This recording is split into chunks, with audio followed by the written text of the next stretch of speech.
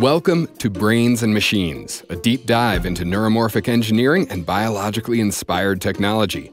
In this episode, Dr. Chiara Bartolozzi talks about her work putting neuromorphic technology into robots.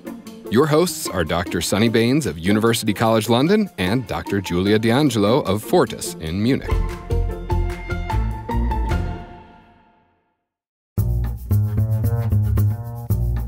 Welcome to Brains and Machines. I am Giulia D'Angelo. And I'm Sunny Bains. In today's episode, Sunny will be talking robots with Dr. Chiara Bartolozzi of the Italian Institute of Technology. After the interview, we will be talking to Ralph Etienne-Cummings from Johns Hopkins University about the issues raised. Thanks, Giulia. Chiara leads a group developing analog subthreshold circuits to make bio-inspired brains for robots. She works extensively with the iCub, the Android robotic research platform, and her group focuses on exploiting information from event-driven vision and tactile sensors for cognitive tasks. You'll hear her talk about how neuromorphic technology can be used to implement attention mechanisms, the importance of embodiment, and why it's important that we have a solid theory of how neural systems can work together to create intelligence. There are links to her work and some of the specific papers we'll be discussing on our website. You can check them out at brainsandmachines.net. I met Chiara at her lab in Genoa. Chiara Bartolozzi, welcome to Brains and Machines. I wanted to start by asking you about your technical background. How did you get involved with this field? So I started with biomedical engineering, and I was interested in developing a technology that could be helpful for people. That's where my interest was, and then still is. And then during those years, I started having a look at neuroscience and something that was more related to biology rather than engineering, because that field was already multidisciplinary in that sense. And when I did my master thesis, I did it on a model of how we perceive the motion in depth. So the motion going forward and backward with respect to us. And it was based on the visual cortex, models of cells, how to put them together in a hierarchy to obtain the perception of motion in depth. And then I wanted to spend some time abroad. And my thesis supervisor was friend with Giacomo Indiveri, who was doing something very similar but using electronics. And when I heard him talking about his projects, I was really interested. And so I ended up in Zurich in his lab for a short project and then decided to stay there for my PhD. And again, it was a PhD in vision and trying to design chips that could replicate some of the behaviors that we're seeing. In that case, they were related to the attention mechanisms, what attracts the attention in vision so that we can then move our eyes and explore the scene around us.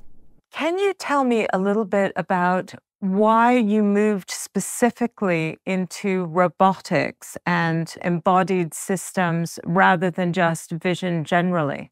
So when I finished my PhD, I just did a small hacked system where I had one of the first DVS, one of the first silicon retinas from Toby and Patrick, and I had connected it to one of my chips. It was mounted on a small pan-tilt unit, so a motor that could turn the camera, and it was turning following the interesting parts in the scene, using just these two chips. And it was right at the beginning of the field in event-driven vision. We had these sensors in the lab, and the idea was, okay, these systems are cool when you want something that interacts with the real world in real time. It makes sense to use this technology when you want an autonomous system with very low power, very few components, very compact, can go around and do something smart in the world.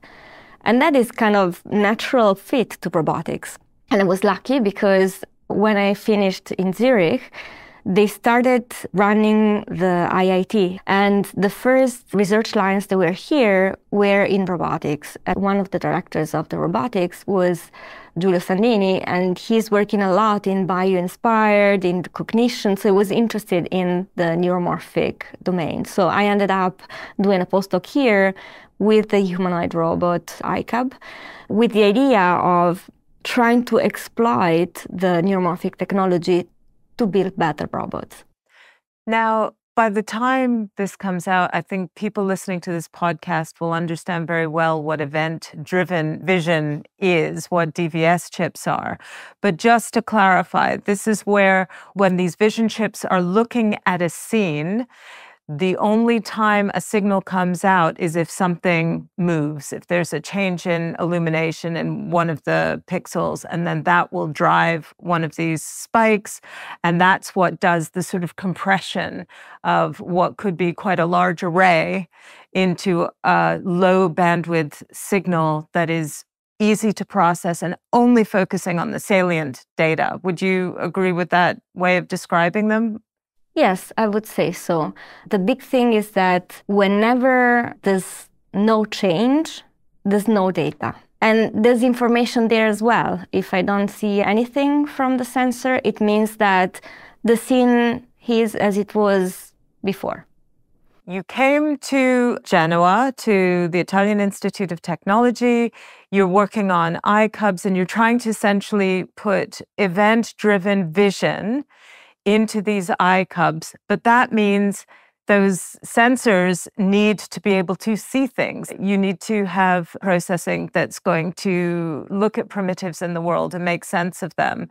And that is a huge task. Now, I've been reading through a lot of your papers, and this idea of taking this completely different way of thinking about data, thinking about images, it seems to be just conceptually a very difficult task. Can you talk about how you approach that and how your group approaches that task? Yeah, so you nailed it down. The point is we don't have images. And the data that you get from these sensors is very different from what you get in traditional computer vision. And so the big question is, how do we compute with these events? They contain a lot of information. They discard redundancy, so there's something there. But the format and the way you get them is so different from traditional input images to computer vision or to models of the cortex that is done in neuroscience, that the computation has to be done very differently. And that's what we explored in these years. We looked at very different ways to process the events. And I think there are two big extremes. One is, let's try to have a look at biology, because the output of these sensors is loosely similar to what you would get from biological sensor. The retina does a lot more processing than the dynamic vision sensors, but still you have events, you have these digital pulses that you can think of as action potentials in the brain. The information is in the timing between the spikes, and there's evidence that also in the brain, the timing of spikes, action potentials, is a way to convey information. So why not looking at the brain? So one branch of my research is looking at how the visual cortex processes these signals. We also can look at insects, and we don't need to look just into mammalian systems. The other extreme is, let's have a look at what computer vision did. There's a huge know-how there on how to extract information out of images. So let's see if there's something we can do with that know-how applied to event-driven vision output. So I think these are the two extremes. The idea is to still try to exploit the low latency, the information in the timing or the order of the events, but using some instruments that are very well consolidated. This brings up a really interesting question for me, which is about the top down and the bottom up, if you want to look at it that way. So you've got your sensors on the one hand, which are more biologically based or more biologically valid, if you want to call it that. You've got processors which are starting to emerge, neuromorphic processors which are able to deal directly with events, which are spike-based in themselves. These are being built. But you're in the middle, right? You're trying to integrate both of these sets of technologies. And it seems to me there must sometimes be a conflict because you just want the information out of the sensor and you want to use any kind of processor you can get hold of to do some of that processing. So there must often be a temptation to say, well, let's just get something that works on these events, whether it's a GPU or whatever, and we'll push till tomorrow the problem of how we get that to work with a spike-based processor. Can you talk a little bit about the way that works for you and how you prioritize? Because I think that must be very hard. Yes. So in general, the things we do that are closer to computer vision, they run in software. And the idea there is to make something that works for the application that we have in mind, and that works in real time with the definition of robotic real time. That means you guarantee that the computation is done in a certain well-defined temporal window, and it doesn't take longer ever. So there, it's easier to use software and CPUs and GPUs and so on. For the brain-inspired spiking models that we use, the hope is to implement those on neuromorphic hardware. Now, the easiest thing is to still use GPUs, but frame the events in very short temporal windows so that it's as if you're sending spikes, but you're still sending a full image to a GPU because that's what they have been designed for. We really want to use the neuromorphic platforms because in that case, you can have the computation that is fully asynchronous as soon as you have enough spikes that travel in a hierarchy and the neurons accumulate enough information, they can propagate the signal and the computation is done very fast and with lower resources and so on. It's simply difficult to have a full system that has enough bandwidth and speed to communicate all the spikes in an online fashion. It's mostly a technical problem to hook up the system in a way that it works continuously online. So what we do is we work on the algorithm, and sometimes we manage to implement that algorithm on the neuromorphic platform. We did that for Spinnaker. We are doing that for Loihi. We tried with Dynapse, but we reached the point where we can demonstrate the architectures working there, but the full pipeline online with a full event-driven sensor at high resolution, it's still in the way. So let me talk about one of the transition points. So presumably when you are designing your more vision processing kind of algorithms and using a GPU as a temporary staging post for this research, you must have principles in mind about how you design your algorithms so that they will be eventually compatible with your spiking processors. So it's two levels of complexity, right? The first level is how do you take the spiking data stream coming from your sensor and process that? But the second is how do you make that processing layer so that it's neuromorphic compatible and is going to work with the spiking processors? Do you feel like you are clear about what you need to do in your software layer to make sure that you're producing neuromorphic compatible algorithms? So the easiest thing would be, let's use neural models that we know are implemented or are implementable on neuromorphic hardware. The plain vanilla one is the leak integrated fire neuron, and that's what most of us use. Now we know that on neuromorphic platforms, we can implement more complex neural models. It's true that if you want to design a system that can run on a neuromorphic chip, you have to know very well how that neuromorphic chip works. One example is the connectivity, the limits in what we call fan-in and fan-out, so the number of input synapses and output synapses that a neuron can have.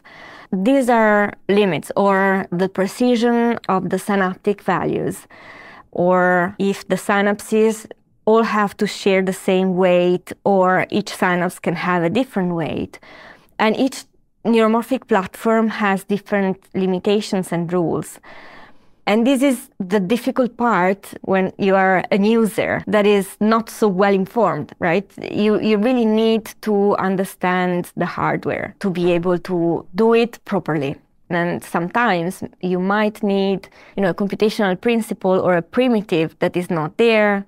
So you might need to either talk to the designer and say, okay, why don't you implement this with your circuits? Or develop the microcode in the digital platforms to program that. And these are different levels of complexity. I think what we advocate is the need for a solid theory.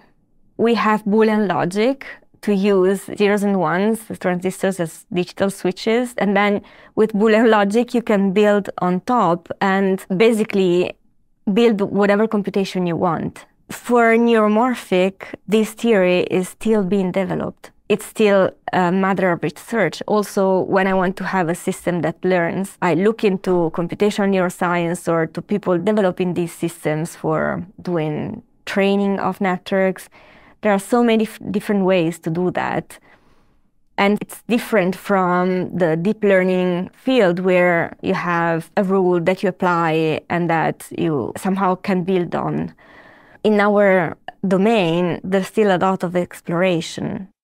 It seems to me that there is some kind of fundamental rule of engineering that you have to trade off efficiency against complexity somehow. Would you agree with that? Yes, and this goes to the question about which is the right level of abstraction. And I remember hearing the first discussion about that in my first Telluride. I think it was 2002. And I was a first-year PhD student there, and there were these big guys talking about what's the right level of abstraction. Should we model just the spiking behavior of the neuron using the leak integrated fire, or should we go down into modeling each single channel for the ions in the member of the neuron? And my approach is, let's see what we can do with a basic model and then find the limit. And when you have the limit, and you know that there is another computational primitive there that you can take and plug it in your system, put it there and understand which is the function that gives.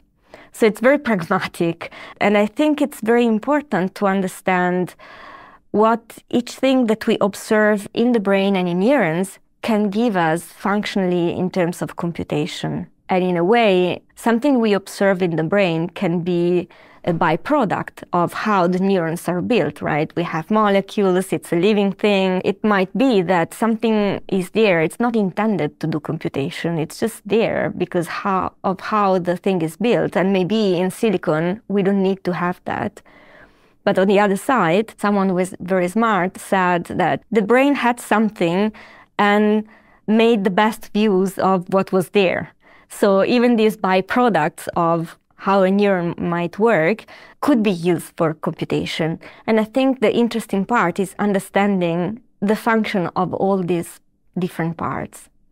And now, we are moving from the model of the point neuron to the model of the multi-compartment neuron and the dendritic computation. And that's really cool, trying to understand what the dendrite does and how we could put it in computation and in chips. So I want to talk about robots and the challenges of actually having to build something into a machine that's then going to move as a result of what it's seeing. I know that there are real practical benefits to that in terms of understanding the science, that doing everything in simulation is not good enough. Can you talk a bit about that? So I think it's difficult and interesting. So one thing that I didn't discuss when we were talking about vision is that vision as we are doing it now is disembodied. And it's a very difficult problem. And so I think that we don't solve vision and then do our things. We solve something that is more complex, that is also putting action in the loop, and not perception, output of a perception, and then action. So if you put everything together in a body, I think this is going to simplify the problem. How? I don't know. We started looking actually at exploration and active sensing, exactly because when you have these event-driven vision sensors, but also event-driven tactile sensors, you really have to act. So unless you have a static camera and you're only interested in things that are moving, then you could be happy with that. But as soon as you start being interested in the scene, in what is static, you need to move the camera to see something. So how do we move the camera in a way that when you do processing, it's easier to extract information? And that's where I think robotics is interesting. It's not only I have a low latency, low power, autonomous thing that I can put in my robot and my robot can go very fast and interact with very fast objects. That's one side of the coin. The other side is I have a robot that I can use to simplify my vision problem, my perception problem. And the perception problem is not simply a perception problem, is I need to gather information to accomplish a task. So I think that's where we have to aim. Now that comes into the whole issue of attention.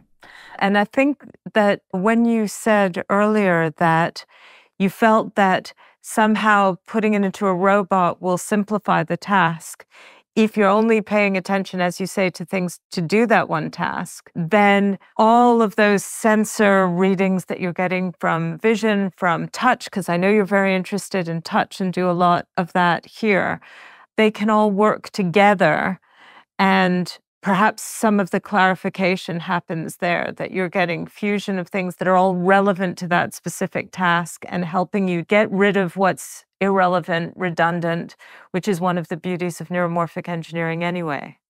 Yeah, I agree. It's more complex because you have to integrate signals from different sensors and most probably from the actuation. But that, as I said, should simplify the problem at the end because you nail it down to what is significant to your task.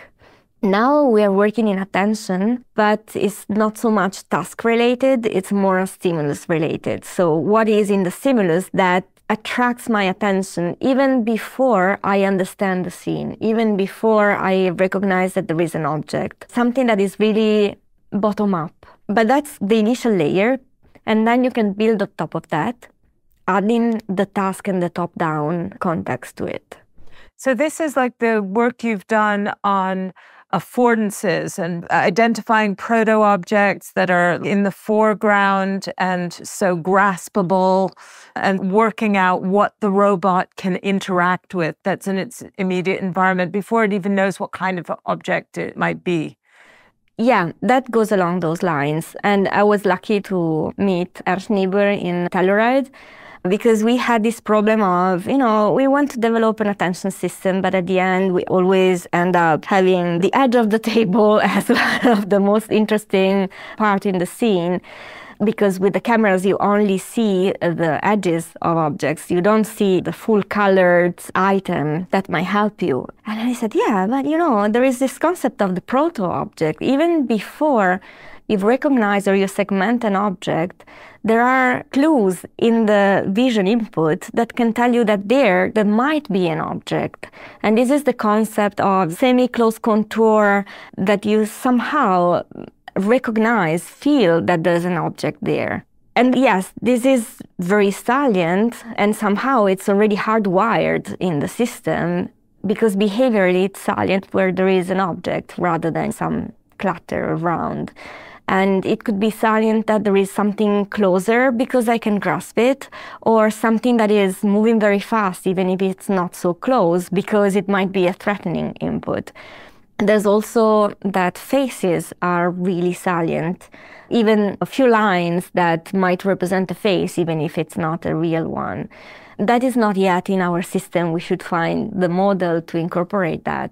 But there is something that is already there, and it's so hardwired that it belongs to this stimulus-driven type of attention that is mostly driven by something that has a high contrast, that is so different from all the rest. And then you can still tune this system to be more attentive to something that is far away if your task requires that. So I want to end on going back to a paper that you wrote where you talked about the things that were needed for neuromorphic robotics. And you had a number of calls to action in there about what you wanted to see from the neuromorphic community. And I wondered if you wanted to pick out one or two of those that you think are the most important in terms of helping the whole field to make progress, if you just had to choose one or at most two. I think we already touched on it. That is a strong theory, a way for me as a user to have rules that I can apply to solve a certain problem, a theoretical framework. There are a couple, the dynamic neural fields and the neuroengineering framework, but I think we need something more. And I think that's one of the big things.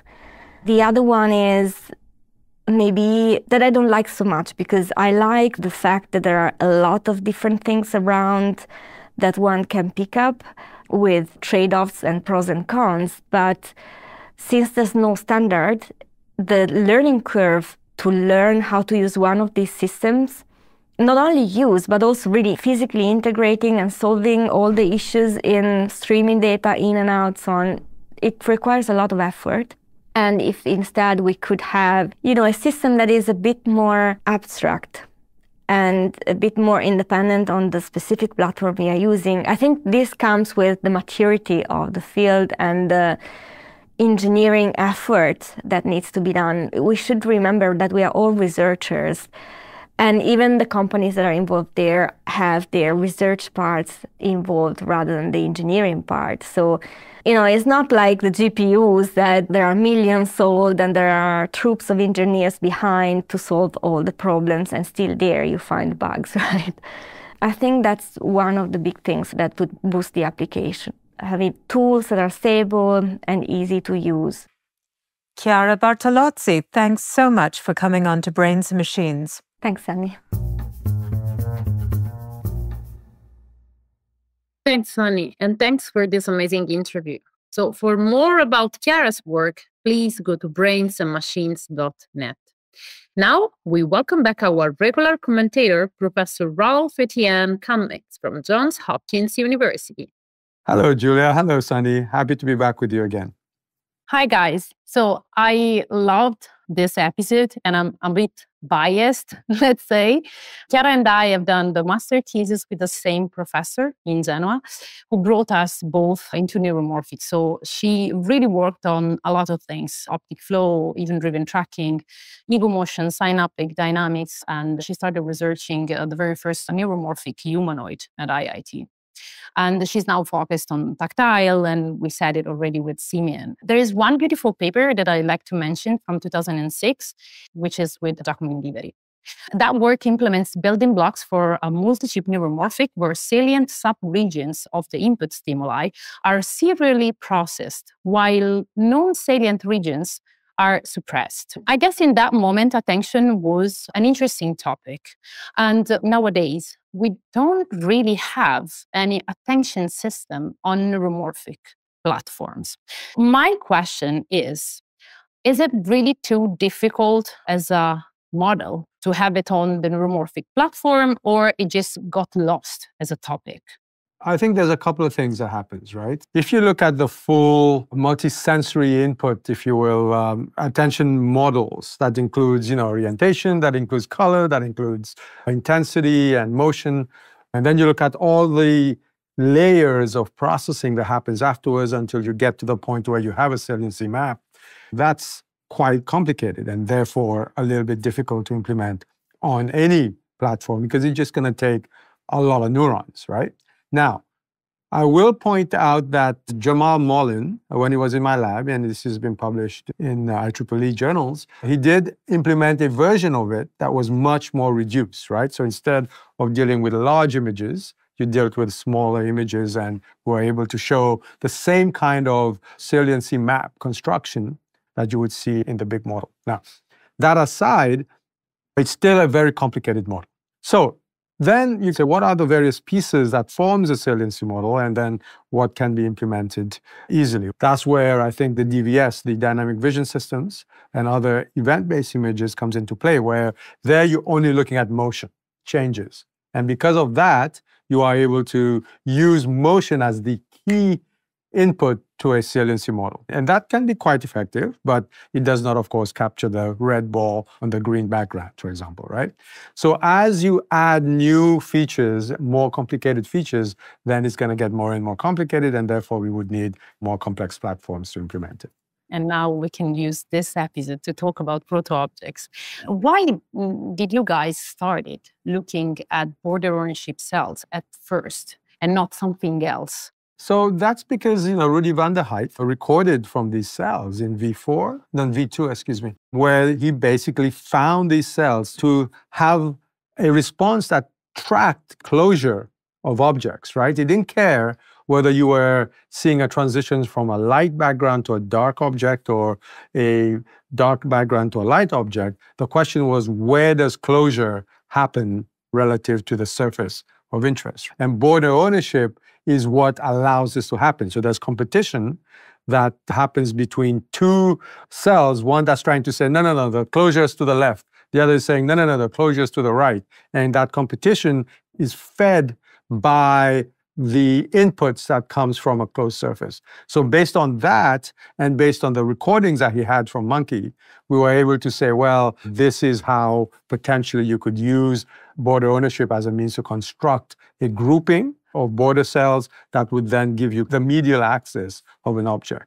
And from there, that medial axis then becomes the primary object marker, the proto-object marker, that then becomes ultimately the final object that you are looking for.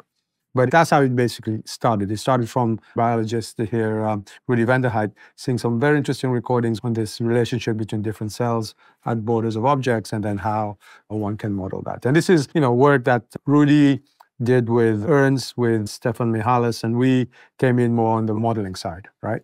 That's where Russell and company comes in. Which is crazy to think that there's already the Gestaltism in 1950, and then they found the cells in V2 in 2000, and it's really interesting.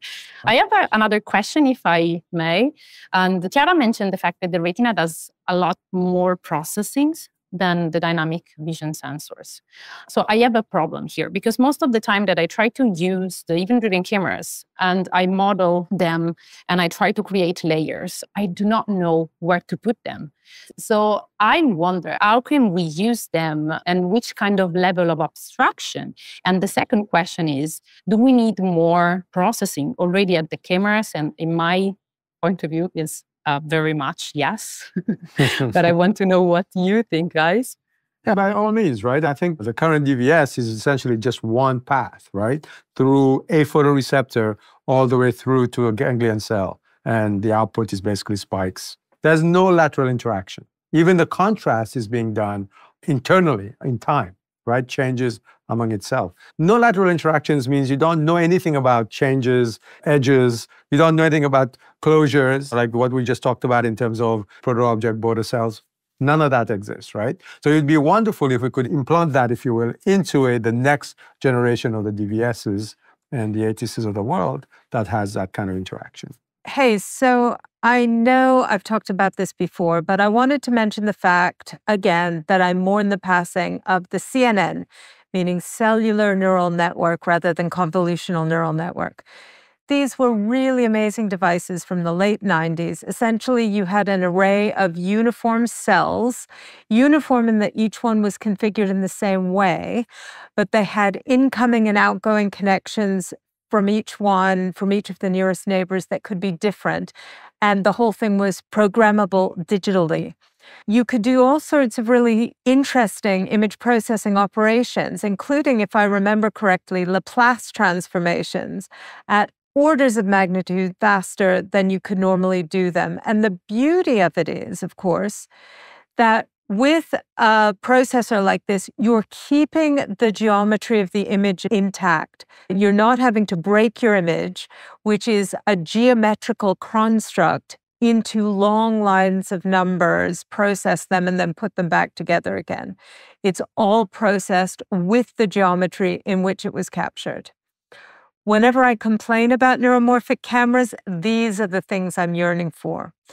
Things that are biologically plausible, but in a different way from, for instance, DVS cameras. Yeah, and you have, of course, the work of Piotr Dudek from Manchester, who also had his. Even going back to Misha's original retina, that also had interactions laterally and so on, right? So ultimately, yeah, that's one thing that we don't have, but I think we've been influenced by the imaging industry, right? Making pretty pictures. That has been one of the drivers behind these cameras. But ultimately, these are computational sensors. They're not cameras. So if we look at it from that perspective, then we really don't care about pretty pictures. We care about keeping information that is relevant to computing later on. And once we get to that kind of mindset, then we'll see more, I think, of these interactions horizontally and various derivatives and so on being computed on the chip. Did you want to say any more about active vision, Ralph? I know that was something you were thinking about.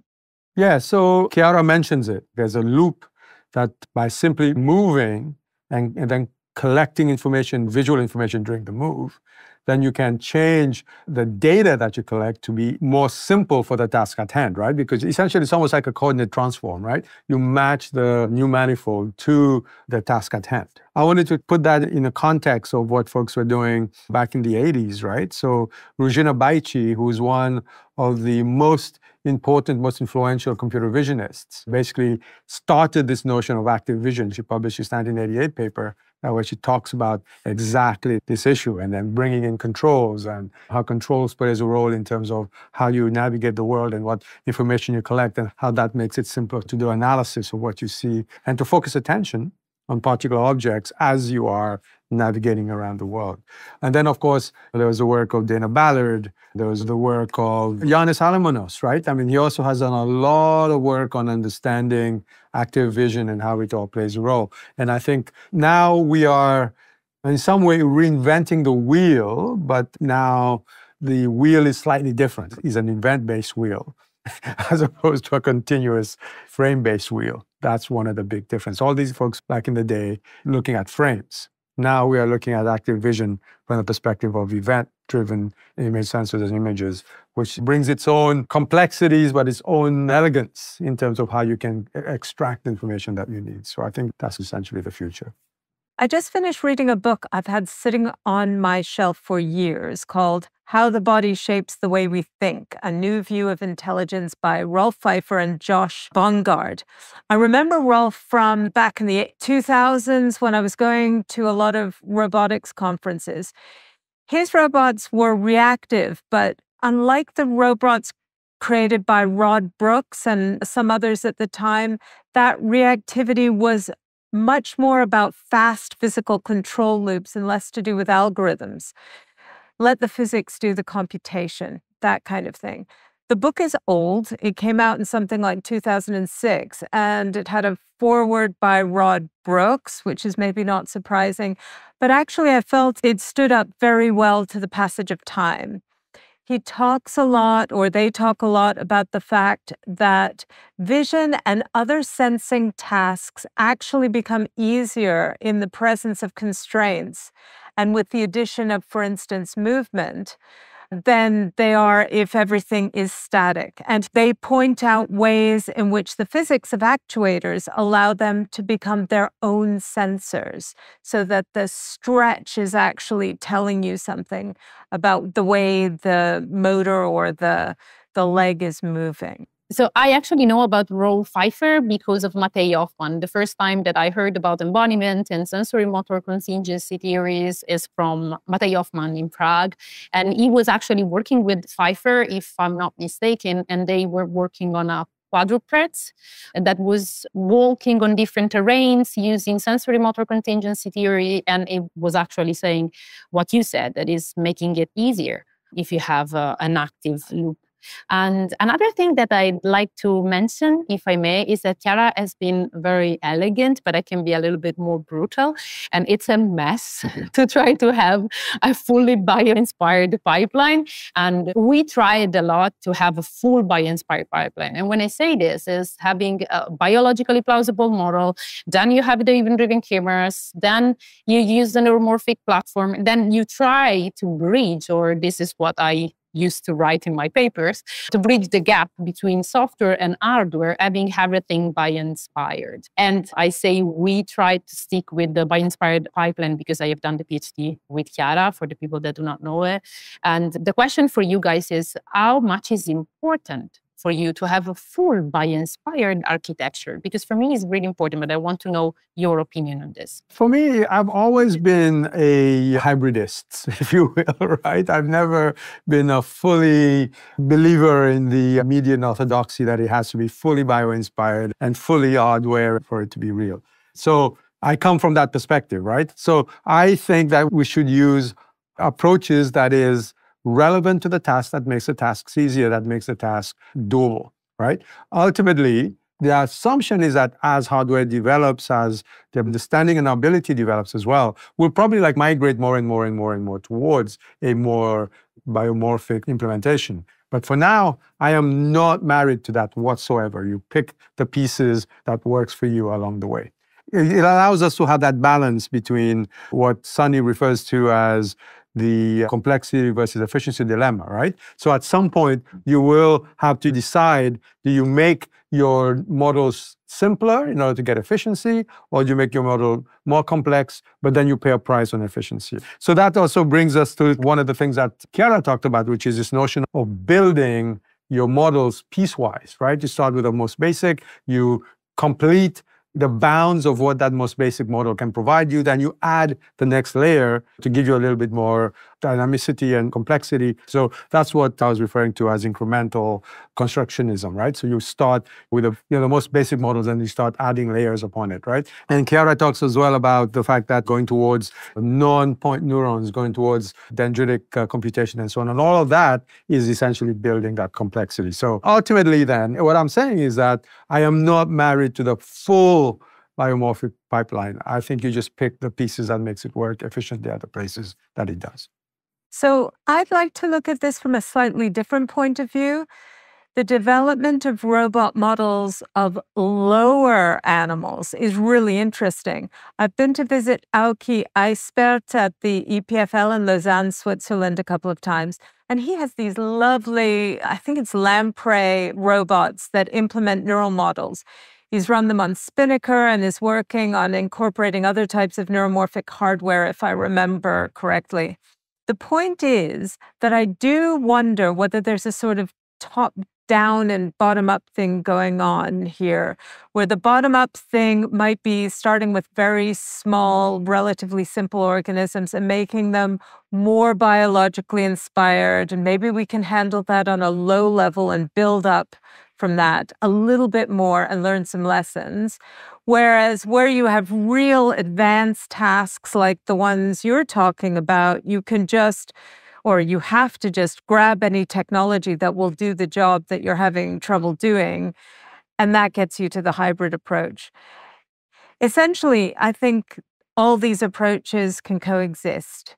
And hopefully that you'll learn different lessons by following the different approaches. I think at the end of the day, even the most simple organism, as you're saying, is hard to model, right? So you think about the C. elegans, which we know every single neuron, yet we don't have the ability to implement, 306 neurons, to implement a model of a C. elegans that actually behaves the way a real C. elegans does, right? So this notion of reducing it to the point where we can implement everything about it, I think is maybe a little bit fallacy, because we cannot really implement all the aspects of it. So again, we just pick the pieces that we can, right? And then from there, we build upon it and add more and more complexities. So Josh Bungard, when I met him, he was basically using, I think it was genetic algorithms. It might have been some other type of algorithms, but he was essentially growing embodiments that would actually have particular capabilities to climb or to walk or to do different tasks by simply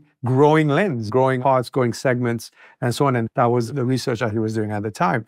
And this falls again back to this incremental constructionism, right? You start with the simplest 2-point stick kind of figure, and then you add additional springs and you add, ability to jump and so on. And that gives that particular organism the ability to jump from a floor to a table and so on and so forth, right? So learning can play a role in that. And development, so how do you develop new embodiment based on the task that is not limited by what we see? It's not humanoid or it's not insectoid, but it's something completely different that can solve a particular task that is of interest.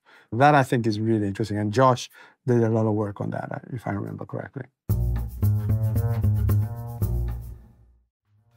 That's it for another episode. Thanks to Sunny for another interesting interview and Ralph for helping us put it all into context. In our next episode, Sunny will be talking about algorithms with Professor Emre Nefci of the Peter Grunberg Institute at the Jülich Research Center in Germany.